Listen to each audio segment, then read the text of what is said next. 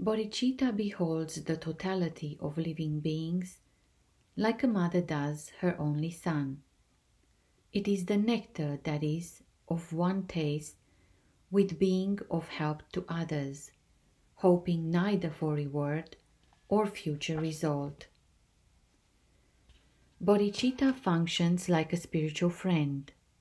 It demonstrates correctly and without mistake the essentials of what is to be done and what is to be avoided. Bodhicitta fully protects one from viciousness.